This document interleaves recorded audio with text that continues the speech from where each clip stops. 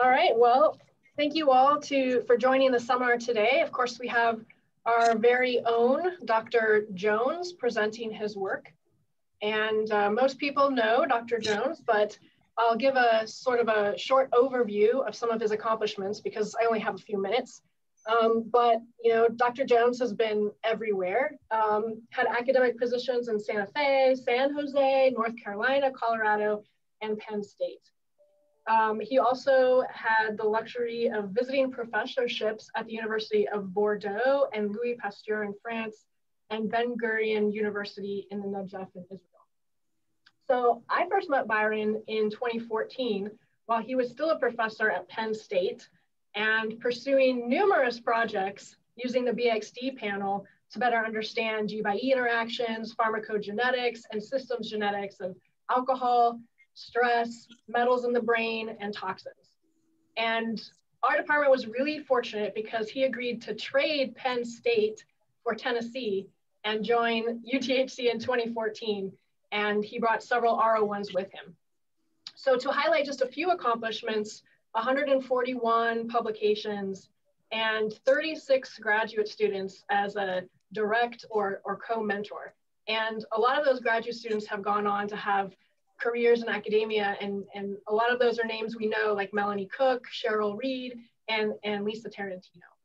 And Byron has been a great mentor to me, and he's an endless source of knowledge for myself and others in the department. That's from everything from statistics to old movie quotes. So we love having Byron around. And also, I just want to say that his French is pretty good. And you should definitely ask him one day to talk about his dissertation project with THC, fruit punch, social interactions, and squirrel monkeys. So without further ado, Dr. Byron Jones, please share your screen and tell us about your recent forays into Gulf War illness using the BXD panel. Well, thank you, Megan. Actually, I think I've learned more from you than I've taught you, so. We'll call it a draw on that. So yeah, I've been here 6 years now, and I've kind of moved into an area of interest in toxicogenetics. And can I show my screen here? Hang on. Here we go. Yeah, so I can do this from the beginning. So I'm going to tell you today a little bit about the work that we've been doing to understanding why some people got sick. Byron, we're not seeing your screen yet. If you intend us to see your screen, we're not seeing it. It said show screen. Where the hell am I? Hang on a second. And you are being recorded, just so you remember. Yeah, so I won't tell. I won't use it. Megan will bleep you, and me for that matter. So share screen. Yeah, there we go. There we go. Nope. Nope. Share. Did you see the? Share. There you go. Oh, there you go. Okay. It says launch meeting. Oh no, not that one. Don't do that. So if let me see if I can. I'm going to stop your sharing. So if you hit share screen, if you have do you have your PowerPoint selected? I do. So if you hit share screen again and then click on the PowerPoint icon when you see the list of screens. Let's see if that works. I don't see it there. Can I go over here and get it? Did that work? No. Perfect. So I'd like to tell you a little bit about some of the work that we've been doing vis-a-vis Gulf War illness. And I got interested in this with a colleague of mine who works for the National Institute of Occupational Safety and Health, a CDC department, Jim O'Callahan, who's is working at the CDC office in Morgantown, West Virginia. So there are no conflicts of interest to declare here, no pharmaceuticals to be discussed. We're gluten-free and non-GMO. So the Gulf War was conducted by the United States and our 35 allies from August 1990 to February 1991, after Saddam had invaded Kuwait. So we're going to protect Kuwait from Saddam. It involved almost 1 million military personnel from 35 countries, 700,000 from the USA. And of those who were deployed in the war zone, 25 to 30% became ill with a multi-symptom malaise, now called Gulf War illness. So after the war was over and we brought these people back, they were still sick. There were accusations of malingering, but these people are really sick and they're still sick. So the Kansas system of diagnostic criteria, 3 more symptoms of pain and sleep problems, neurological, mood, gastrointestinal, respiratory problems, and skin symptoms. It's multi-symptom. The CDC says 2 of 3 symptoms categories: fatigue, mood, cognition, and musculoskeletal problems. To date, few of those afflicted have recovered, and so Gulf War illness is a chronic disease. And people who have it are really debilitated. So what caused Gulf War illness? Well, it was the exposure to something in theater. So we had burn pit fire smoke as a candidate, oil well fire smoke. Remember, Saddam torched all the oil wells that were in the area. Depleted uranium. The A-10 aircraft has a machine gun that fires bullets made of depleted uranium. It's much more dense than lead. Also from other munitions and from shields. Organophosphorus compounds, including insecticides like chlorpyrifos, which is applied in the barracks to keep mosquitoes and other critters down. Other agents like sarin and cyclosarin. This is accidental exposure to 100,000 troops. When we didn't realize that Saddam had taken his gas canisters containing these nerve gases and put them in his ammunition dumps. What's the first thing we did when we got in theater? We blew up the ammunition dumps and exposed 100,000 of our troops to these nerve gases.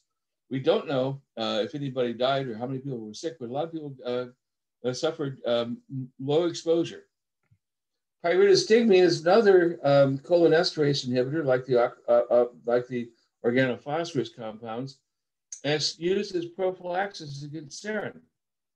The idea is that pyridostigmine inhibits cholinesterase, and so you make more cholinesterase as a result. Baric heater exhaust was also nominated. And other possible risks are pre-existing illnesses like the flu, having a cold, and also high circulating glucocorticoids like cortisol.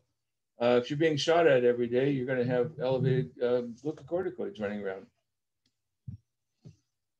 So the major hypothesis about Gulf War illness, advanced by a lot of people, but also Jim O'Callaghan, is that sickness behavior is a major component. It's an effective neuroinflammation, consequent neuroimmunological response to toxicants. This is a la Robert Dancer. I think we maybe get here for a seminar sometime. Neuroinflammation following exposure to neurotoxin is exacerbated by high circulating glucocorticoids, and that's some of the work of Robert Sapolsky. We normally think of glucocorticoids as being anti-inflammatory, but depending when they're administered during the stressor, they can actually promote neuroinflammation. So the final list of culprits: depleted uranium, nope. Smoke, nope. Baric heater exhaust, nope. Pyridostigmine, well, maybe, but not primary. And so our major culprits are the organophosphorus compounds, sarin and chlorpyrifos. These are irreversible cholinesterase inhibitors, and they're most likely culprits. And what else? High circulating cortisol in a stressful combat situation. So, knowing this, armed with this, O'Callaghan and his partner, Diane Miller, said, okay, let's develop an animal model. So what are we going to use, mouse or a rat? So they settled on using a black 6 mouse, only males. And the exposure was, you cannot use sarin. And matter of fact, they replicated this work at the Edgewood Arsenal using sarin at $400 a treatment. Yeah, so we don't use sarin. It's too dangerous and it's too expensive if you have somebody else do it. So the surrogate for sarin is diisopropyl fluorophosphate. It has the same mechanism of action as sarin, but it's far less hazardous, and it's something that our institutional animal care and use committee let me use. Glucocorticoids, well, corticosterone is the rodent equivalent of cortisol, and they put the corticosterone in the drinking water at the concentrate 20 milligrams %. So the protocol that they developed was corticosterone in their drinking water for 7 days. On day 8, hit them with diisopropyl fluorophosphate, and then euthanize the animals at 6 hours later and take out the prefrontal cortex. They also did the hippocampus and analyze pro-inflammatory cytokine gene expression. And we used IL-1 beta, IL-6, and TNF alpha. They used 3 more, but we had money just to do 3 of these cytokines. Byron, if I'd you ask can... why we're not just measuring cytokines. Well, cytokines are almost impossible to measure in brain tissue. It's really difficult. It can be done, but it's very, very difficult. So, Byron, if you can see your chat window, there's a question from Andy Griffith going back 2 slides. Yeah, I'll just ask it. So I guess we can just interrupt Byron during the talk. He likes that. So yeah, so the question was, for the factors that might be involved, how were those possible factors ruled out? Epidemiology, lab experiments? mostly measuring what was in the bloodstream and what was in the blood of the people so affected. And again, any one of these could still be players, but it's likely not. Got it. So the Thanks. initial, say again? I said thanks, Byron. Oh, you're welcome. So the initial findings was, I'll show you here in the black 6 with the IL-1 beta. So you see here the difference in gene expression from control. Obviously 0 the control, and then corticosterone here. Diisopropyl fluorophosphate did not produce any neuroinflammation, but look at the DFP plus corticosterone, and we did both sexes, males and females, and we found a sex difference as well as a synergistic effect of corticosterone plus DFP.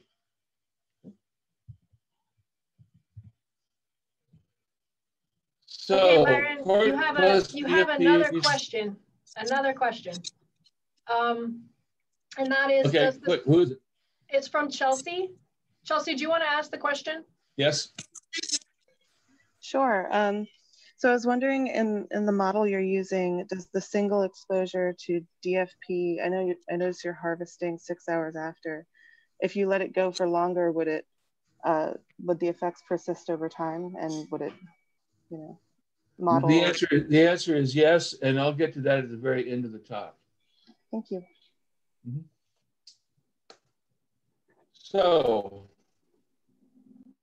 So actually, going back one here, so, oops, no, I'm going the wrong way.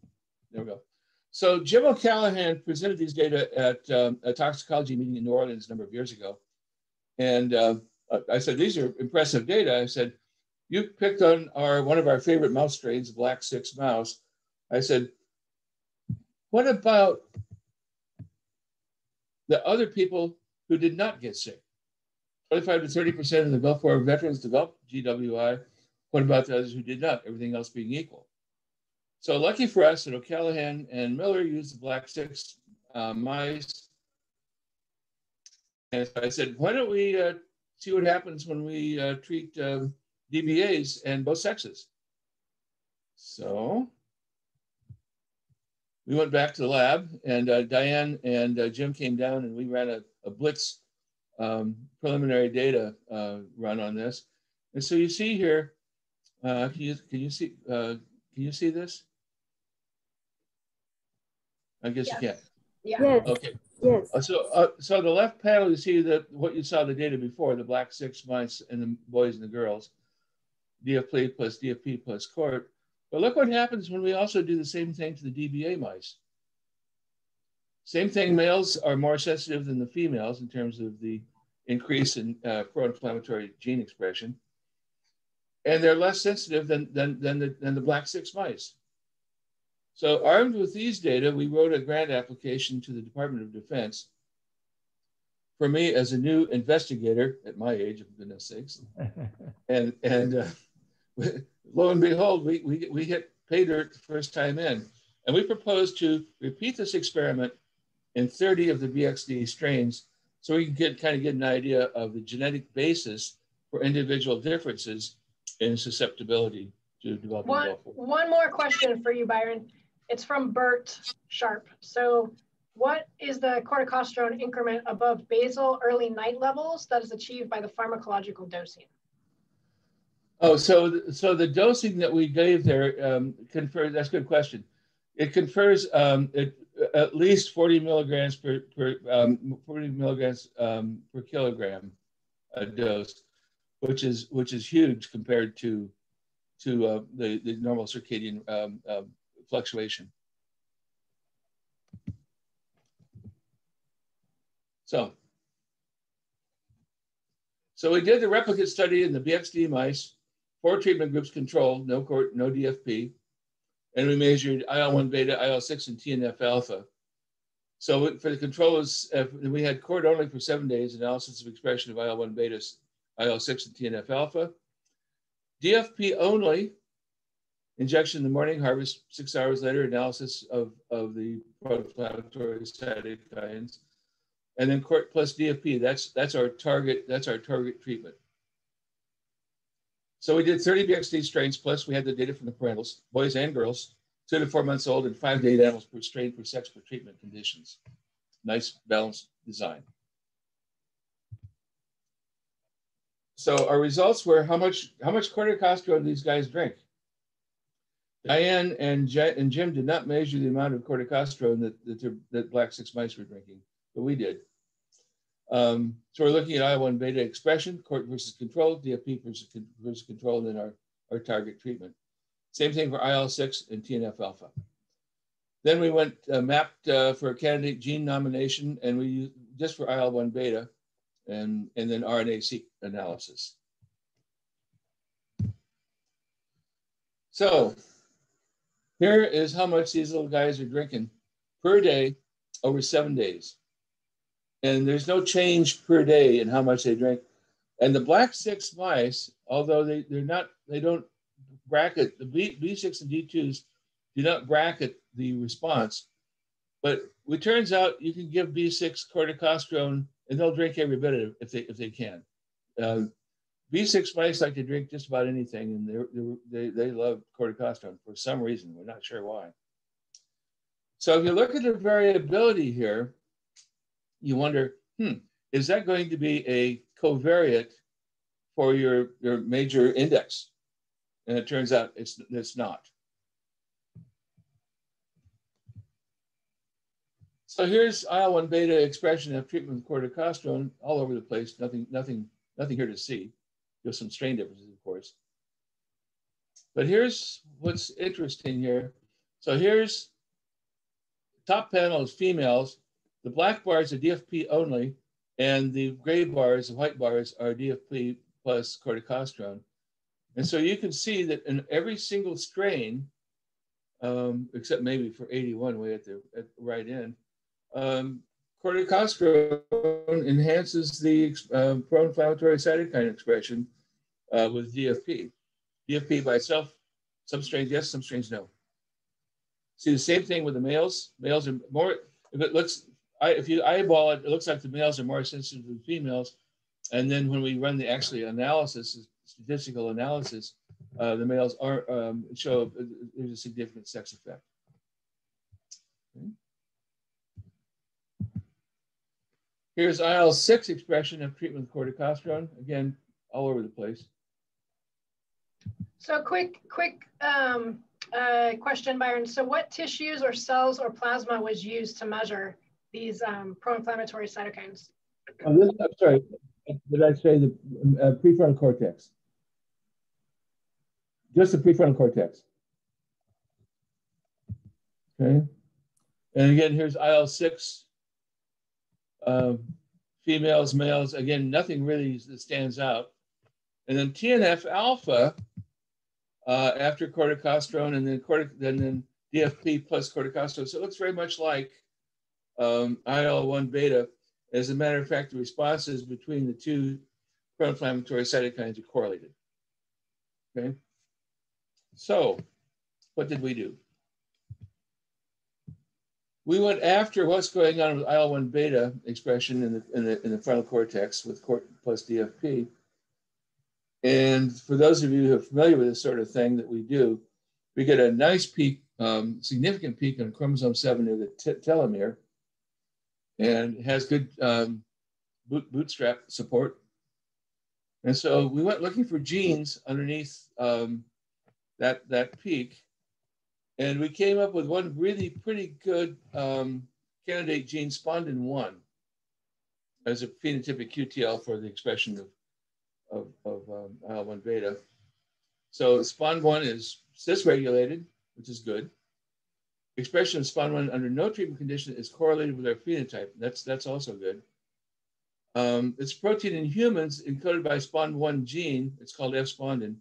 It's secreted by cells of the floor of the neural crest, floor cells of the neural crest, and is probably involved in axon guidance. The protein is 807 amino acid residues. So Byron, you have a question about the QTL map from Paige. Paige, do you want to ask your question? Yeah, I was just curious if it was created combining data of both sexes. I couldn't really tell. Yes. Yes. Yeah, we actually we made a principal component. Okay.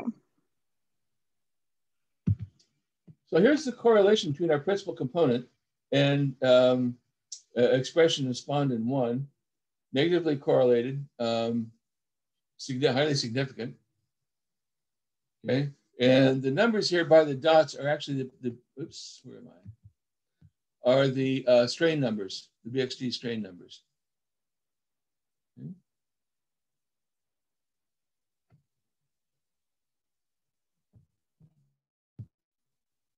So it turns out that the probe that showed the significant QTL was at the 3' untranslated region, and Rob helped me with this.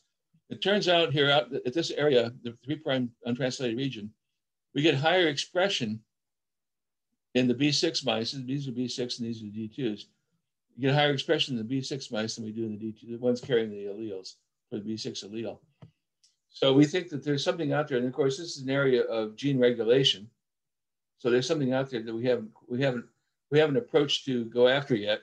There's something out there that's probably causal and driving the differences.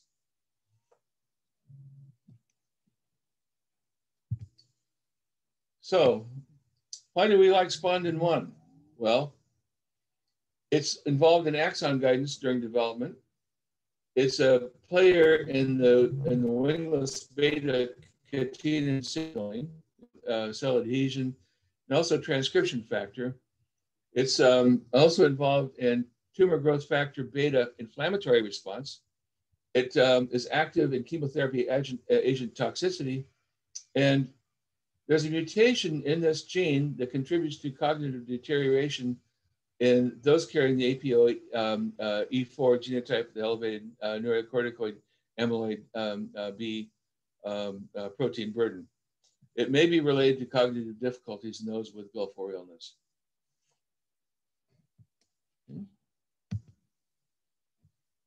So what else?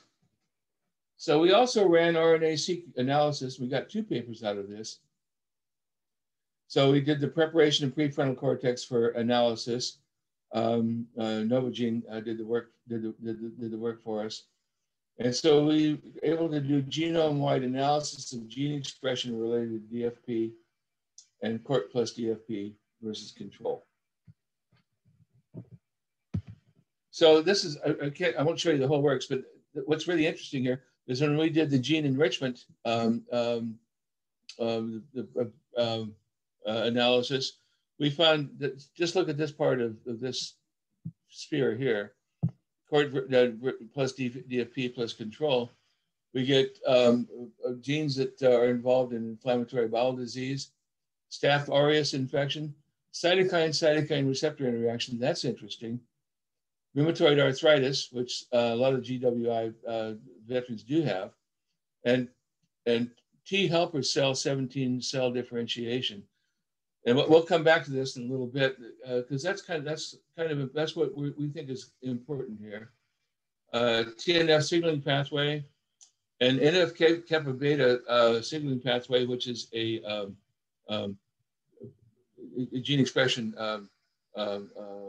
regulator.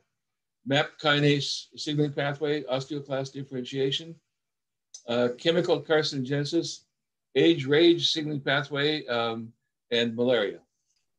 So a whole lot of cluster of gene enrichment patterns that seem to fit with some of the symptoms that we see with Gulf War illness. Dr. John, I have a question. How did you choose, like, for example, pathway in cancer 2 and 3, 5 differentially expressed genes versus, like, 901 mineral absorption? So my overall question is, for example, suppose if you got 5,000 differentially expressed genes, right? So those genes will be like another tissue type signature genes also. How did you choose like those genes which are either related to mineral absorption or like pathway in cancer and like cytokine signal? So these were generated by the software. Yeah, I mean, that's what I'm asking. What software did you choose to like enriched R or like GSEA, something like that? No, it's in the software. It's ontological analysis. So this is what pops up. Okay. We didn't choose these. These were chosen for us. Oh, okay. Okay. So Byron, is the effect of DFP mediated through nicotinic or muscarinic receptors, or is it independent of receptor mediation? Well, that's interesting. It turns out that only irreversible cholinesterase inhibitors, the organophosphorus compounds, cause this problem. So if you use reversible cholinesterase inhibitors, you don't get the same thing. So we think it's cholinesterase independent. Okay. Number one. Okay. Thank you. Sure. All right. So then we also got a second candidate gene, chemokine receptor 6, CCR6, as an EQTL coming out of the RNA-seq analysis. And this is pretty interesting as well. So here's the response, DFP, CORT plus DFP. So here you don't see the same kind of pattern that we saw with IL-1B, but we do get, let's see here, I need to, how do I get rid of this? There. So if you look at CCR6 expression for the control versus DFP versus CORT plus DFP, you see that you see a decrease in the expression of this particular chemokine receptor. Okay.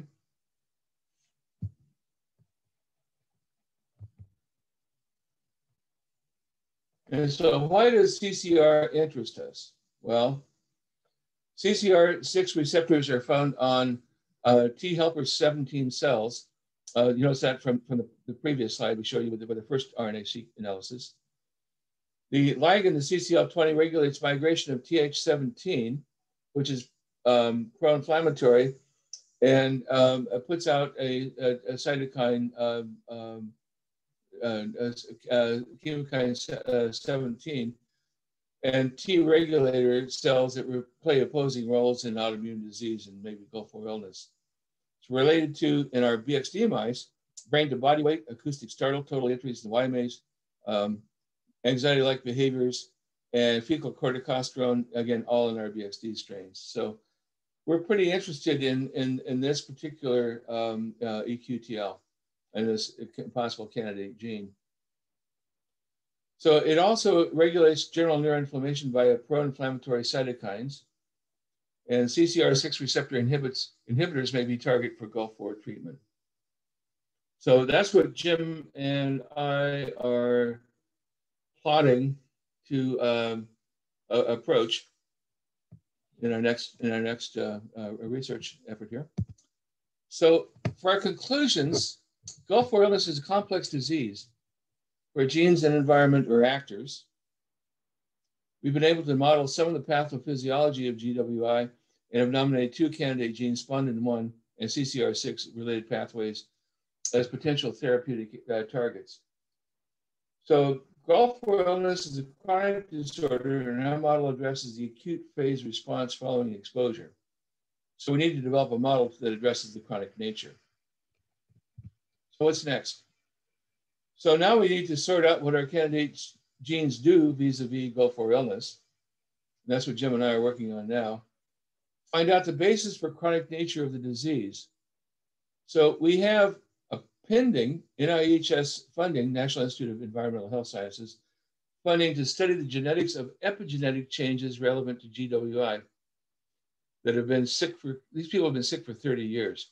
So what we're going to do is we're going to replicate the design, and instead of looking at gene expression by RNA-seq, we're going to look at methylation patterns 300 days after treatment.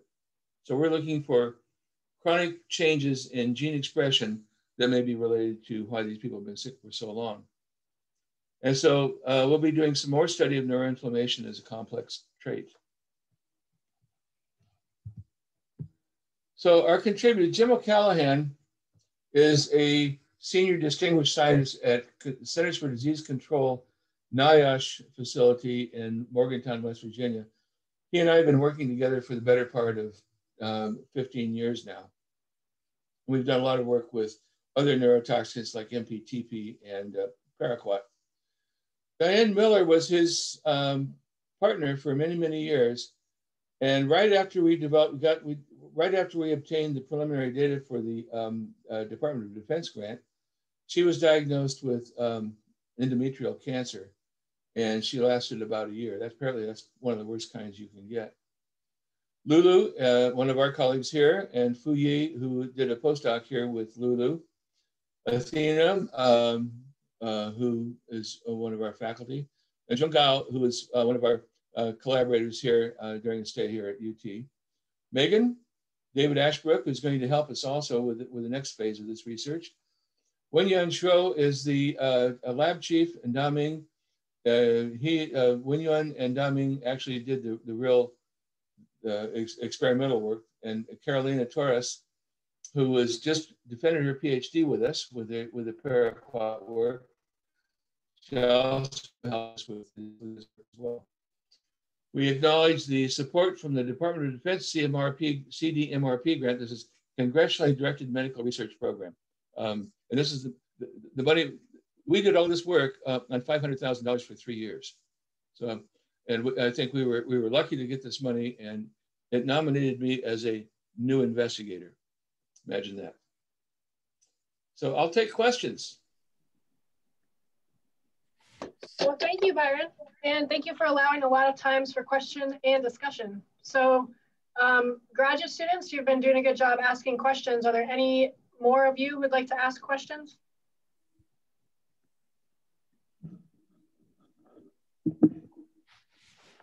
I explained it that well, huh?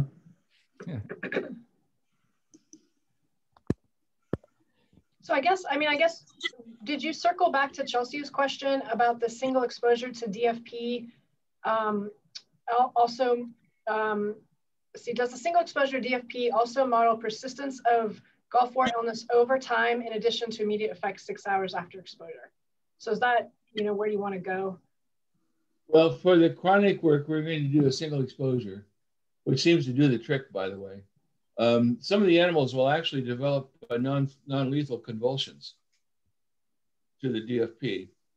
And so then what we're going to do is we're going to treat the animals with, put the corticosteroid in the drinking water, hit them with the DFP, and then on 6 more occasions, put corticosteroid on the drinking water. This tends to enhance the inflammatory response over time. And Jim O'Callaghan has already done this work. And then 300 days later, which would put the animals at about the middle age of humans, equivalent to humans, about age late 40s, mid 50s. And then we'll do the analysis, look for methylation patterns. We're going to use MBD-seq, and actually Benny's going to help us with that work. So I gather that there's some other phenotypes or I guess diseases that have been associated with Gulf War illness. Any plans to look for signs like that in the BXDs after chronic? Well, I was thinking of adding a couple of behavioral measures. Probably one of the things we can do is check their memory. I like passive avoidance myself. So that's one of the things that's in the planning. All right, thanks, Byron. Any more questions from the audience members? Yeah, I got a question for Byron. Byron, what do you assume that the DFP is targeting microglia as the primary target, and that, for example, corticosterone is somehow or another enabling the microglia to respond to DFP? That's what we think, but we don't know exactly. Yes. So a follow-up to that then, it'll give you opportunity to speculate if you want to. Does DFP get into the nucleus? And if so, what do you think it's doing to the genome? And is corticosterone somehow or another altering the structure of the genome, which we know it does, to enable DFP to do this? Well, that's one of the hypotheses, but we don't have any direct evidence for that ourselves. Although that's certainly something we could try to explore. Yes. Okay. Andrew. Byron, thanks for a really interesting talk. I might have missed this, but I'm trying to connect the dots between your candidate genes, your favorite candidates, and your proposal to look at the epigenome. So I was curious how you're going to work up these candidate genes and try to determine if these are or are not the actual harbor variants contributing to the observed changes. Well, we're going to be doing genome-wide MVDC. So whether our candidate genes here pop up or not may happen. Okay. Who knows? Okay. So we're actually going into this. We're going into this agnostically. Byron, I have a question about, well, maybe it's a comment first and then a question. The comment is that the data sets that you've generated now are perfect for causal modeling, and I can hear the second-year graduate students moaning. But you definitely want to have a look at the counterfactual components of Book of Y by Judea Pearl. Lulu and Fu Yi and a team of us used Bayesian causal modeling that Yan Sui has implemented as part of a study on the impact of ACE2 polymorphisms on body weight loss after influenza infection. So some data that Klaus Schugart had generated. And our mediator tier was just RNA-seq data. And it worked really well. It was, I would say it worked better just for helping me, and I think Lulu and Fuyi solidify our ideas about causal modeling and some of the problems. But you've got the perfect data set for doing that. You've got the RNA-seq. You actually have 3 limbs to your study. So you should definitely talk to Yan Sui about doing the causal modeling with Bayesian Network Web Server. If not, you should just do it yourself because it's pretty straightforward code. But it'll add a whole tier of sophistication to your, going from the causal variant through that whole cascade of possible mediators to the outcome measures, malaise, et cetera. I think you get a big kick out of it. The question I had to do with one of your slides. You say you had a PQTL. Was that, did you mean? The phenotype, that was the phenotype for the expression of IL-1 beta. Principal component analysis, PC1. I took IL-1 beta from males and females and combined and made a principal component. And the P in your lingo just stands for phenotype?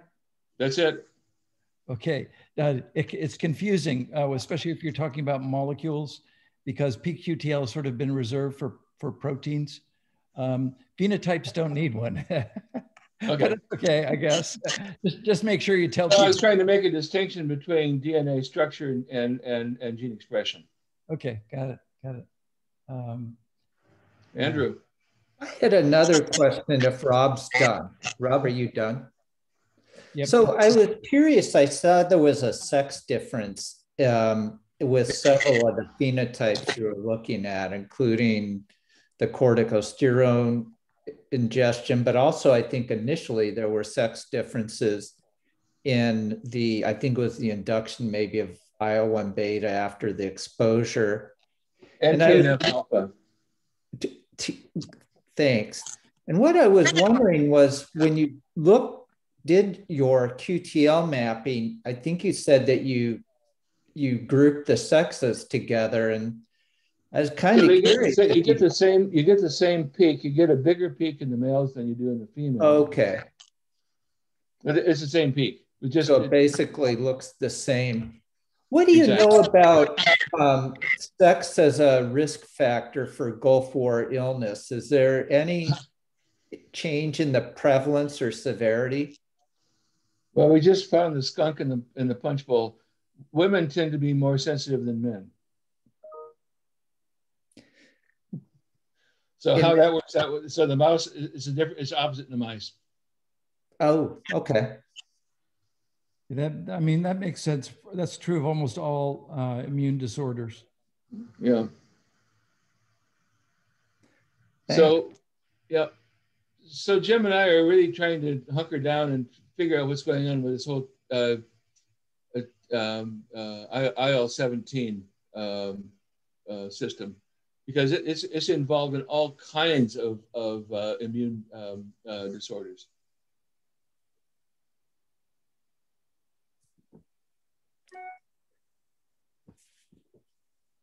Well, that was a conversation killer.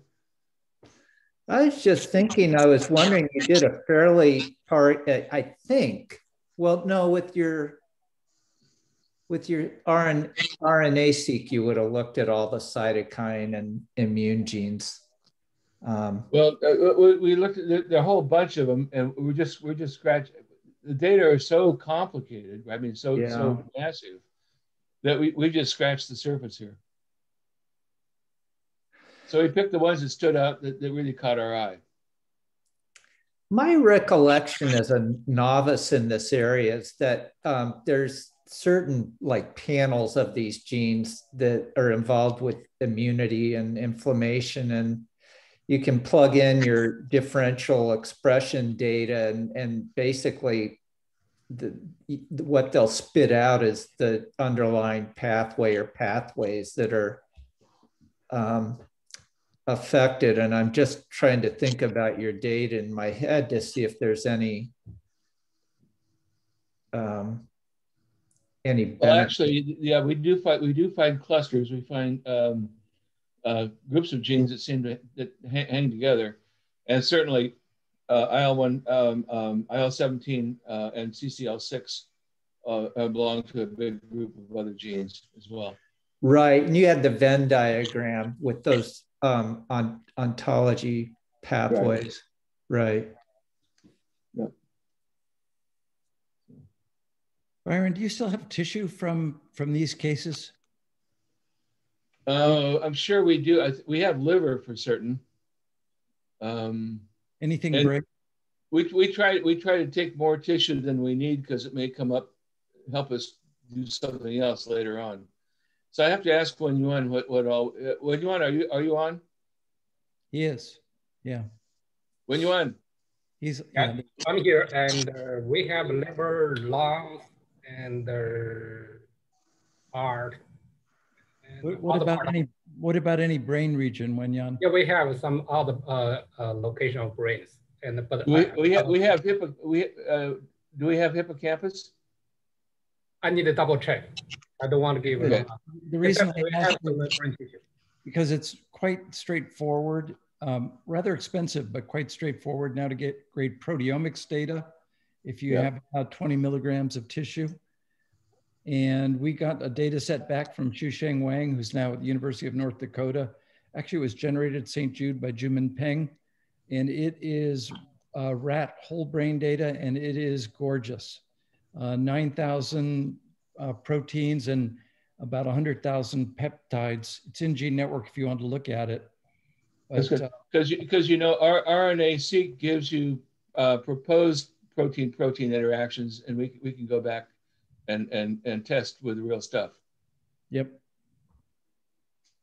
So I have a question, Byron, because I've always been fascinated by the CORT intake.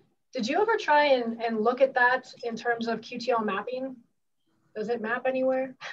I think it does. I can't remember. We did this, and I think it does. And it hangs out with ethanol consumption and other stuff as well. And of course, the black 6 are real junkies. They can't get enough of this stuff. Hey, Byron, I got to rib you just a little bit. And since we have 12 minutes, I'll only rib you for 30 seconds. For your contributors, hey, did you happen to use this cool website I heard about called Gene Network? I don't know, maybe you haven't heard about it. Gee whiz. Did you? I couldn't tell. Some of your figures made me think maybe use Gene Network, but. And is the trait data in Gene Network? Yes, all the trait data there are in Gene Network. Did you find it useful as a web service? Well, marginally. I noticed you're using the old version, Gene Network 1. I keep trying to get Byron to use the new version. But the figures in Gene Network 1 are prettier than Gene Network 2. The maps should look the same, so let me know if they don't look the same. Okay, I think we get actually a bigger peak with Gene Network 2. All right. I think the resolution is better than the Gene Network. A new level of P hacking. You hack, what algorithm gives you the best peak? That's right. Okay. All right, well, if Anybody there's else? no more questions. Going once, twice. I actually have a question that I'm postponing to ask. And, okay, Paula, let me have it. It's a big curiosity now that I have because of the 3' UTR that you mentioned of sponding. We had the same thing happening with cyclin D1, which was the gene that we found for 3NP induced toxicity. And I looked in Gene Network to see what is the distribution. So we had in that particular case, it's a small piece of the 3' UTR that is less expressed in the striatum specifically of B6 compared to D2. So I looked at different DXT strains, the information that it had, and it really clustered. I mean, whoever had the B6 allele had less expression, whoever had the D2 allele had much higher expression. Did you look at it on the sponding, the distribution between the different BXTs? We did actually, yeah. Well, we did. And it's clustered as well by the allele? And they separated pretty cleanly. Okay. So this is the thing. I mean, it seems to be a big thing in gene regulation in the brain is the stability of the messages and translation because of the 3' UTR. And exactly. And by the way, I did a semi-quantitative RT-PCR and it matches perfectly with the Affymetrix data. Wow, cool. The problem, for my case, the problem is that I cannot find a mechanism, but that's another story. So, but it seems to be something very clear between the two strains, the D2 and the B6 then, more than just a few genes. So it's interesting. So, well, that's how you keep funded. Yep. Yeah, and actually, Paula, we should have you come and give a talk in the GGI seminar because your story is really amazing and interesting too. That'd be nice. That'd be very nice. Yeah. We'll see you next week. Same time. Yeah, right. Yeah. Okay. All right. All right. Well, thank you all. Yeah, thank you, Byron, and thank everyone for attending. Thank you for there will be seminar next week. Okay. And I wish all of you a good weekend. Thanks, Megan. Bye. Nice weekend. Bye-bye.